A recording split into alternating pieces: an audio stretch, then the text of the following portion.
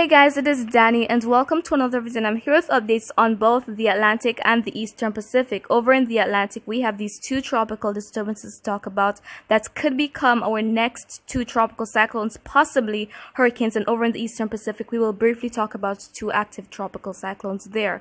But before I go into details with these systems, please ensure to subscribe if you haven't and tap the notification bell so you know every time when I post a new video, because I will keep you guys updated on tropical cyclone activity right throughout the hurricane season. And you can also follow me on Instagram. My weather account is @Dani, and my personal account is Dani Henry Official. Okay, so now over in the Eastern Pacific, so we have Tropical Depression Fausto and Tropical Storm Genevieve.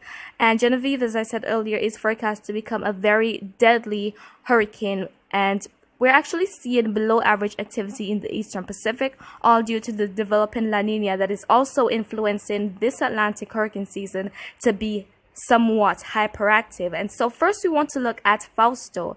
And so as you're seeing, it is currently a tropical depression. It was a tropical storm, but it has been weakening due to unfavorable conditions, and it should become post-tropical very soon. And so as of now, it has winds of 30 miles per hour, and it is accelerating to the west-northwest at around 17 miles per hour. So we could see Fausto dissipating by tomorrow or so. And next we have Genevieve. And so as you are seeing now, the storm has winds of 65 miles per hour, and it is accelerating to the west-northwest at 18 miles per hour. And we could see it becoming a major hurricane by Tuesday through to about Thursday right there. And so fortunately, it is located well off the coast of Mexico, and regardless, we're not seeing any watches or warnings that are in place. But regardless, if you are planning to go to the beach or anything like that, please just try to avoid that through most of this week, because those rip currents can be very dangerous. So this could peak at a deadly category 4 hurricane. And now over into the the Atlantic.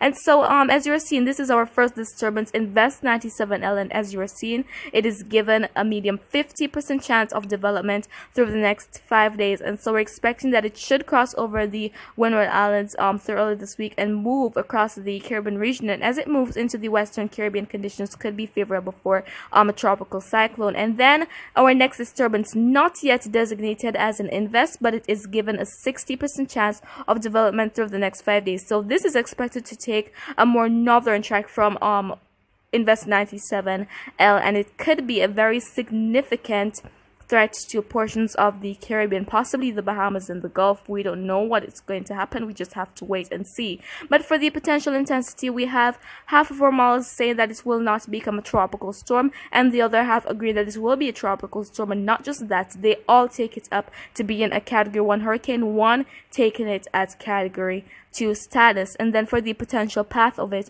here we have very limited models as well. And so they're showing that it is going to be moving on a more western track and then turn to the west-northwest. One showing that it could curve into the eastern Gulf and possibly make landfall along the Florida Panhandle. One showing that it could just move over into the Gulf, where we could see some intensification. But as far as the wind chill is concerned, for development of the greens showing favorable conditions, the yellows showing neutral, and the reds unfavorable. So we see that it is going to be moving into the Eastern Caribbean, which has those favorable wind shear that is going to encourage some tropical development. And also we're expecting that favorable conditions should persist, as it is going to be moving across the Caribbean region, possibly into the Gulf of Mexico. And so guys, the next two names on the list for this hurricane season are Laura and Marco. So it seems likely that these two tropical systems could become our next named tropical cyclones, possibly before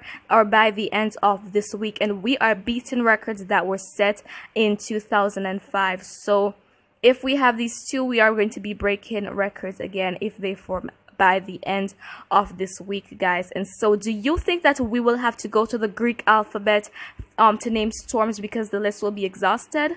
Well, let me know in the comments. And so guys, that is really it for this video. And if you found this video to be pretty informative, please give a thumbs up, and you can also share thoughts in the comments or ask a question. I'll try to respond as best as soon as I can.